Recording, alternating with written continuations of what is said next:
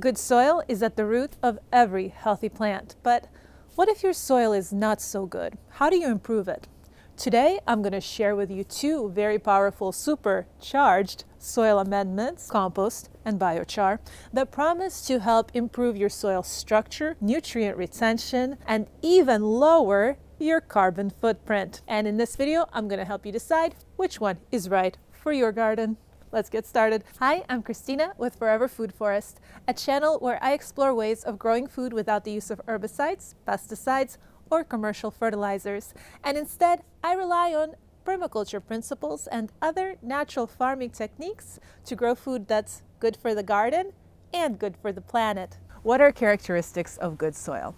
Good soil is rich in nutrients. It has a slightly acidic pH between 6 and 7, and it absorbs water but also drains fast. And it's porous with lots of aerated pockets. But most importantly, it is rich in biodiversity, which means that it houses and feeds numerous microorganisms such as fungi, bacteria, and even worms.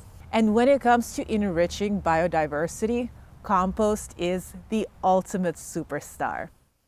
So what is compost? A lot of us have heard of it, many of us have used it, and some of us may have even tried to make it.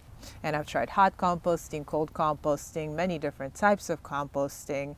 But if you are new to the world of composting and you're wondering what it is, to put simply, it's decomposed organic matter.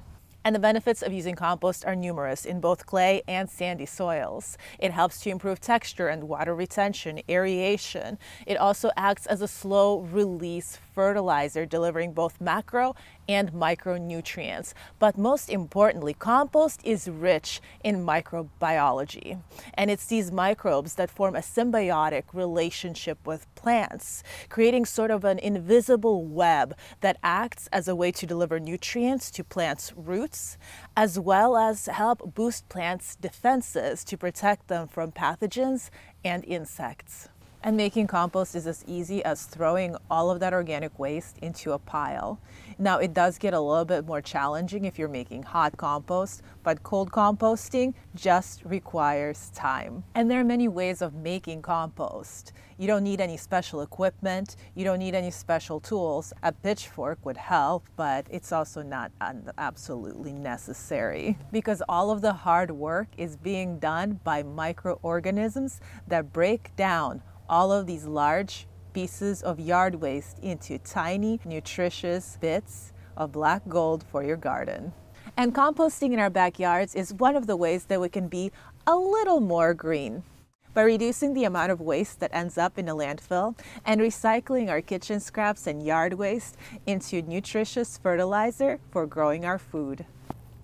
And now this is the point of the video where some troll is going to jump in the comments and say, well, actually, composting produces more methane gas in the atmosphere than if you were to send it to a special recycling plant. And to that I say, yes, if I were to build a several kiloton pile of compost, it would produce a lot of methane. Correct, you're correct. But none of us have the resources to do that. And when done on a small scale, the benefits outweigh the risks. And as wonderful as compost is, it does have some disadvantages in our tropical climate. One of them being that it decomposes too fast, and the second one is that it leaches out of the soil during our rainy season. But this is where biochar comes in. So what is biochar? Biochar is biomass that has been burnt in the absence of oxygen. What the heck does that mean?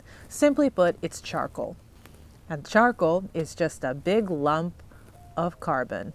And carbon is a great store of energy. Also, if you've ever used a carbon filter, you know that it has a negative charge and it attracts all these things to it, which is what makes it so excellent to use in sandy soils. It literally binds all the nutrients to it.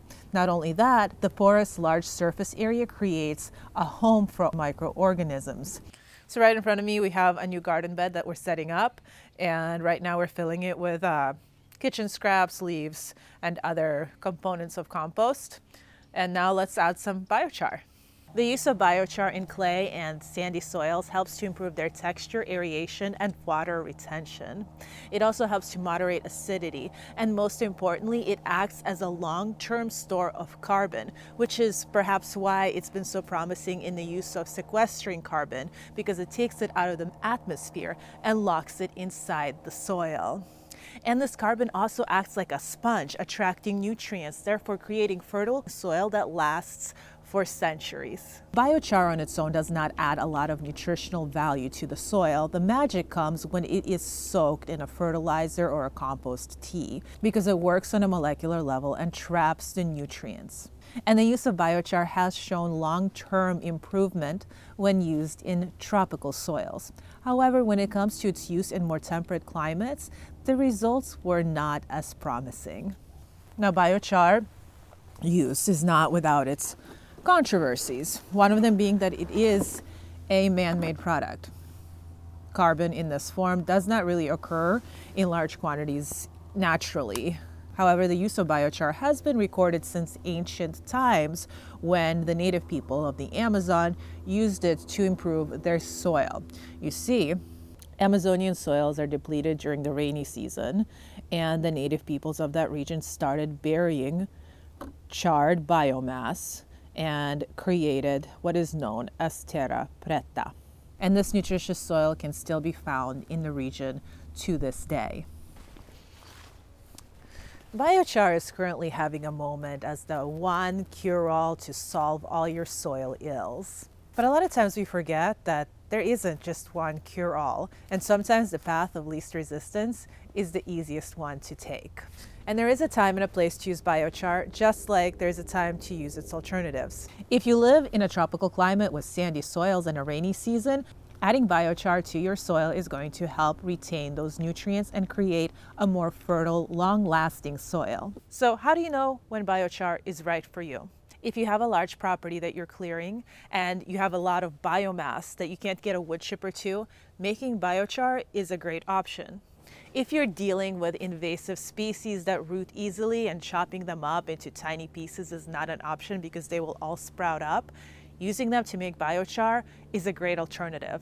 However, if you live in a temperate climate or an area that's prone to wildfires, alternatives such as wood chipping, mulching, or simply burying your logs in the ground are a great alternative that will essentially accomplish the same thing. Sometimes the use of biochar is necessary, for example, in instances where hugelkultur is not an option. It's also a great way to get rid of large amounts of yard waste that would otherwise just be turned into ash. So compost or biochar, which one is better? Well, it's not an easy answer because you can't have one without the other, especially if you live in Florida. The two work in symbiosis to improve your soil.